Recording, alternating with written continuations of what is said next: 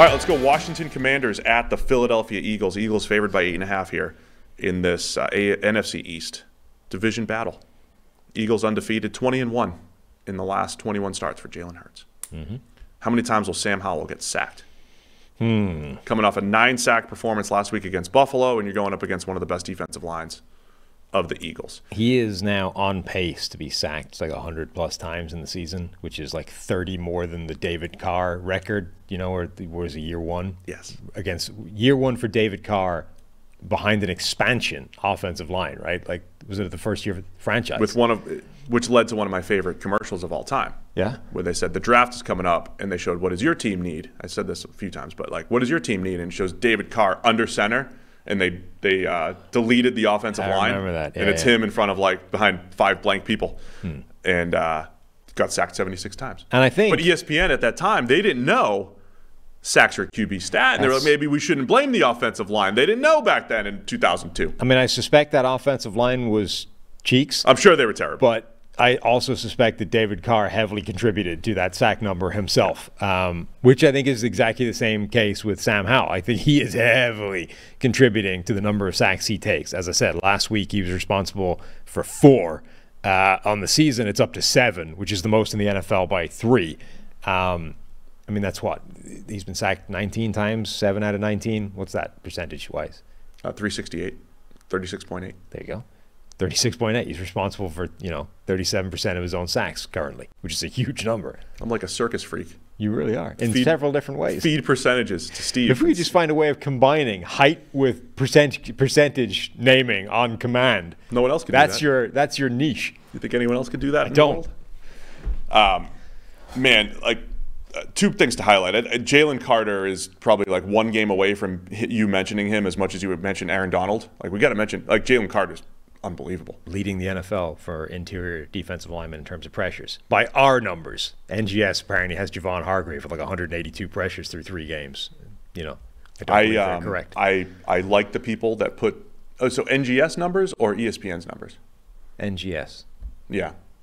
I'm going to be honest here. I trust PFF more than I trust anything that's NGS related or tracking data related. I don't think people understand that number is essentially automated. I just want to, it's important to mention, right? Because the number of people throwing that number at me, their number, as far as I understand it, is effectively automated using tracking data, which has some flaws, because all it can do is tell you effectively the proximity from the lineman to the quarterback and then the relative positioning of the blocker within a certain space of time, right?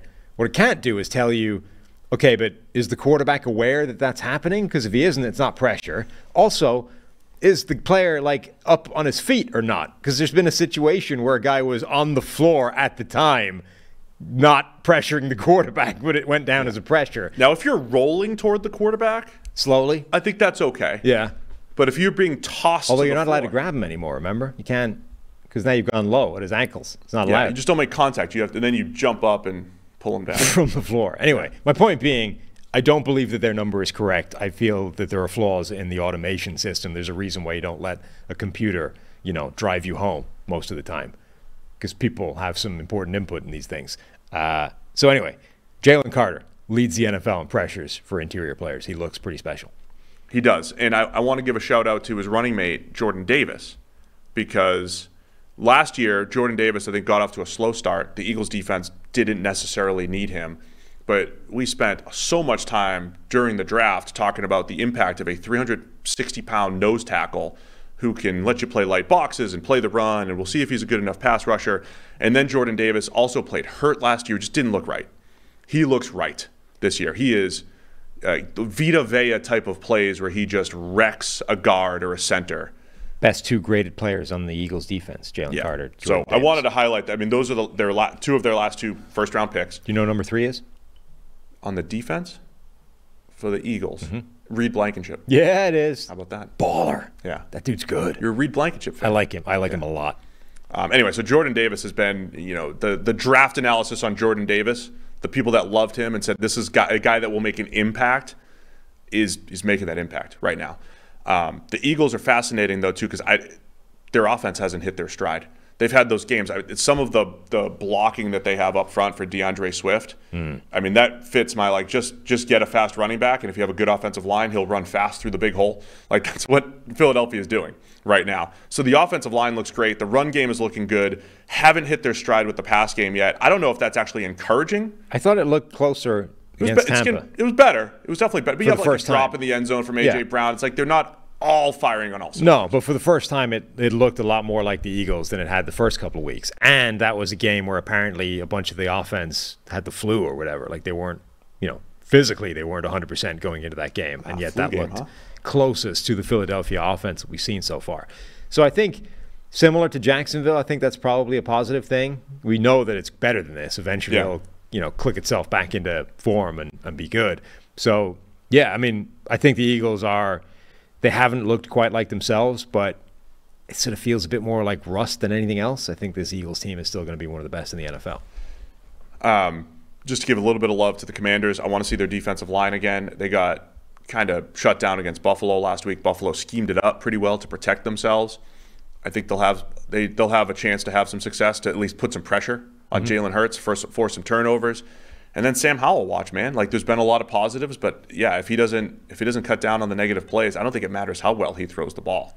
No. He's thrown the ball well overall. Made some terrible decisions last week, but he's thrown the ball pretty well. Got to cut down on all those negative plays. Yeah, last week I think it was kind of a perfect storm of bad Sam Howell. Like, I think that was all of his negative traits on maximum percentage. Took a ton of sacks that he shouldn't take, threw a bunch of balls into silly places that he shouldn't have done, and it all amounted to a disaster. The problem is, like, week 1 and week 2, they won the game. There was some success, but they were against teams that aren't good or don't look good. And then the first good team they played, they got stomped.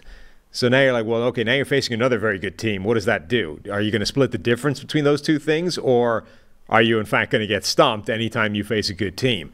I feel like the baseline, even against a good team for Sam Howell on that offense, won't be as bad as last week. All right, man, let's go. I had one more thing to say. Maybe I don't. Eagles favored by 8.5. Yeah, it's a big number. I think so. Washington's offensive line. I mean, people were saying the offensive line, last week, 9 sacks. Like, okay, we already said 4 of them were on Sam Howell, and then there was a lot of coverage in there as well. There was a couple quick losses in there. There were, absolutely. I'm not saying it was flawless, but like, remember last year, people were acting like the Broncos had the worst offensive line in the NFL because Russ was making it look like garbage. Yeah. That's kind of where we are with the Washington thing. It's not a good offensive line, but neither is it anywhere near as bad as it's being made to look at the moment. Tell the people in the chat. I mean, Andrew Wiley's not great at right tackle, but yeah, it's not the worst offensive line. None of them are great. Yeah. Like, they have a similar offensive line to Buffalo, in all honesty. Like, they have deliberately kind of attained a bunch of players that are average to above average, or below average in some cases. And unlike Josh Allen at their quarterback, they have a quarterback that makes that look way, way worse than it is. So I think generally this is not a terrible offensive line, but Sam Howell is potentially making it look catastrophic. Against that Philadelphia defensive line, that's potentially a fairly nasty combination. Ugh. It's a big number, but I'm going to go with the Eagles. Yeah, I think I am too. Man, I'll take Philly.